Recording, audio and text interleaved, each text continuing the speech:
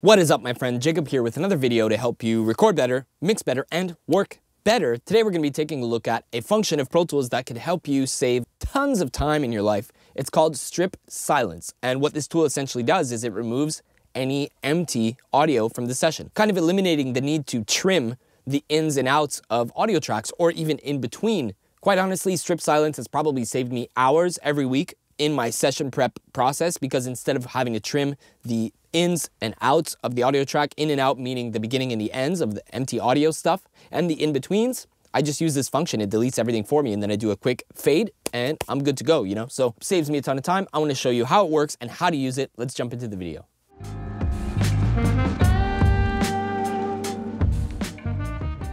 So check this out. I have this session here. I've opened up and imported a bunch of stems for mixing. So as you can see, I'm just going to zoom in so that we could kind of really see in detail what's on the waves. And you can see there's a ton of empty space, right, with no audio. Now, I'm the kind of guy, a little bit OCD in my session prep. I love when things are trimmed and sometimes color-coded. Not all the time, but mostly color-coded. But just the fact that all these audio tracks have empty space kind of drives me nuts. So I'm going to go and trim them. Now, the long way of doing this would be to zoom in and go like this, right?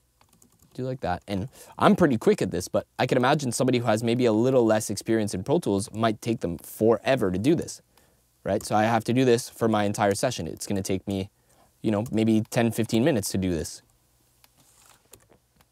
right? This is crazy long. I don't want to spend that much time doing this. Instead, I want to use a function called Strip Silence. So I'm going to undo all the changes I just did.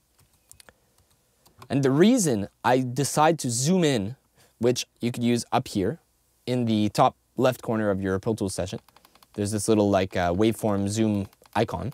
There's a shortcut for this as well, which I believe is Shift, Option, and Scroll.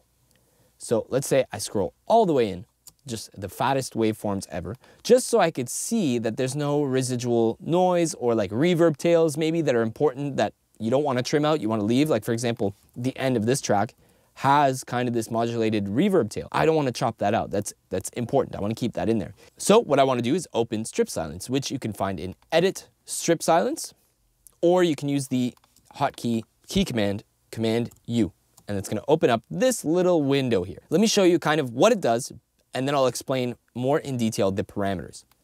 So I'm going to adjust my strip threshold.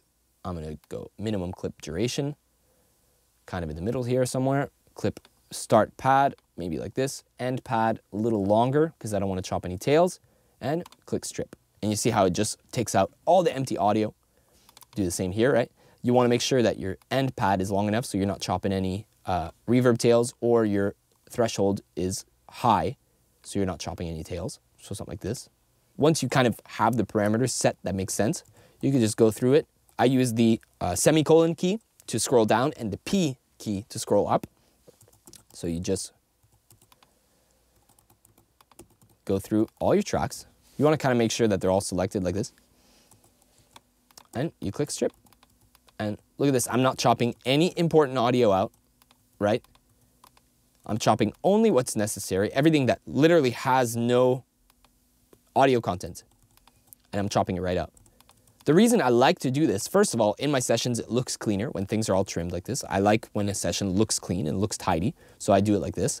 Another reason, which is kind of speculative, I don't know if it's actually true, but I was told in my formative years that having a clip, even if it's empty, Pro Tools is going to be analyzing it for audio. So even if the track is completely empty, Pro Tools is having to think and analyze for that audio, which essentially takes up some computer brain power. So I like to trim all the audio that's not necessary so that Pro Tools doesn't have to think about that track when there's no clip on the track, right? In theory, making your session run smoother. Again, it's speculative. I don't know if it's actually true, but it's what somebody told me, so I've decided to integrate that into my workflow, and I think you should as well. Now, little bonus tip here, if I solo this track,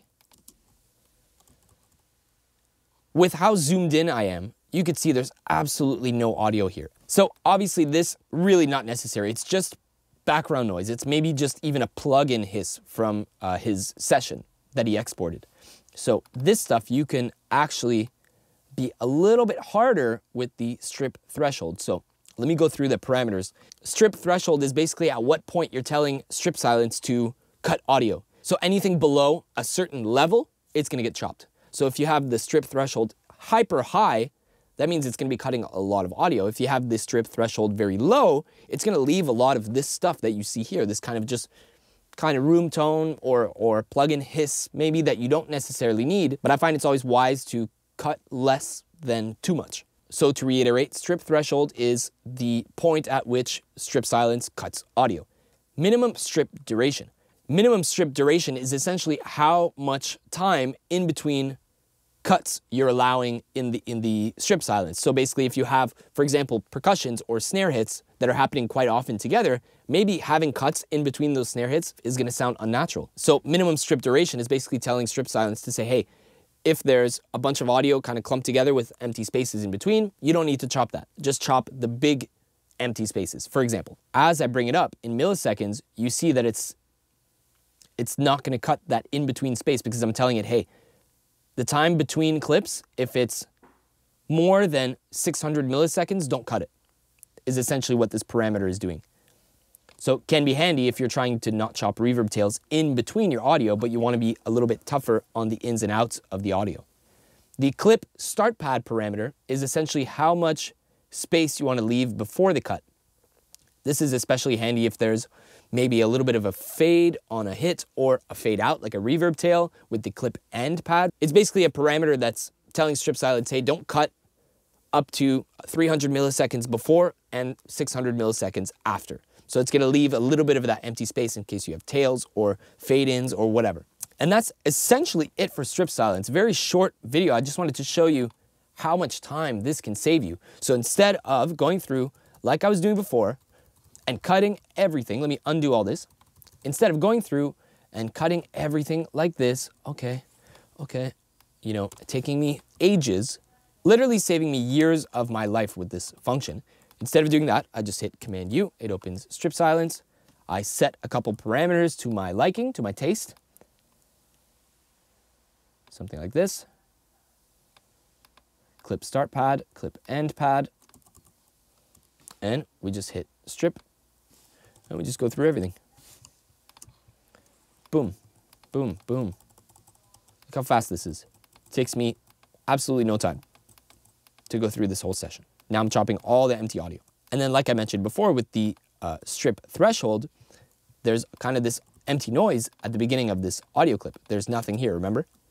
It's just empty. There's just a little bit of modulation, maybe a plug-in hiss or something. This stuff here, I don't need this stuff. So just by modifying the threshold, I can go ahead and chop some of that unnecessary noise at the beginning and at the end.